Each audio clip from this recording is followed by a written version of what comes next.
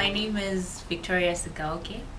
I'm a beneficiary of the Budiriro Scholarship Trust, and I was under the scholarships help during the period 2010 and 2011 when I was doing my A levels. To be honest, it was really a stepping stone in my life because my background, I am an orphan. My mother and father died when I was a little kid, so I've been raised by my grandfather and grandmother. So and I have one little brother. So when the scholarship came in and took over, it alleviated the family because it took a lot of pressure from my grandmother, who is now retired, and my grandfather. And they managed to also take care of my brother, who also exceeded and continued with the school. And it also helped me perform well in my A levels because I had the pressure of having the scholarship behind me. So I had the pressure to perform, and a lot of people at my school, because Budiriro became a thing, you know. So a lot of people at my school now, the O-level students, now strived to perform well, so they could also be a part of the scholarship. You know, I remember we actually created a group study for the Budiriro scholars. I think there were four other students who were with me, and 3 of them did art subjects. And so we created our own little study group. We were the cool Budiriro scholarship kids. And honestly, it was, you know, not having to think about money at that stage in time, especially having a background like mine. It was an amazing thing because they just came from the blue, and I just heard that, you know, there's a scholarship that's looking for students to fund, and they're looking for students who of course who need help, but then who are also academically apt. So it's really helped a lot during that period. So from then on, I managed to do my A levels.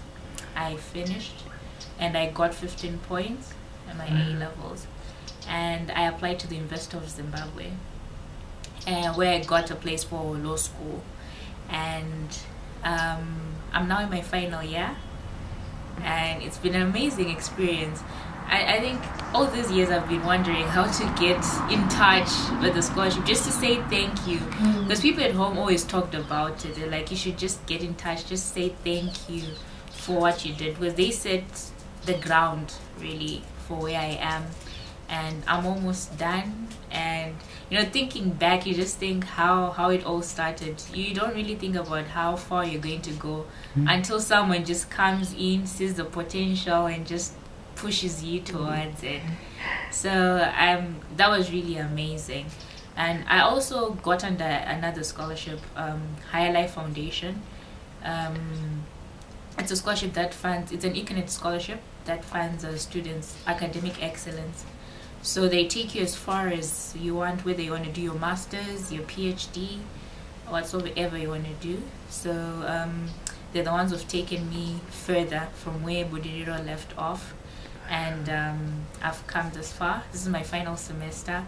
I have about 2 months left before I also get unleashed to the world. And yeah, I just hope that, well, Budiriro keeps on doing what they did for me to other students, for other students, because it's a stepping stone. It's really a push. For us, it was a girls' school, St. James High School. So I can say for a fact, especially for the girl child, you're not really a priority when it comes to funding your school fees, especially if you're an orphan. Relatives don't see it as an investment, you know, taking you as far as A level.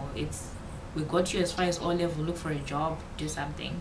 But the fact that Budiriro is coming in and pushing that far, I mean, that's really amazing. I hope they keep on doing it for more and more students, so that they can also have a success story and say that Budiriro took me this far, and also help Budiriro, you know, aid and come up with funding for other students, so that you get to do for other children what Budiriro did for you.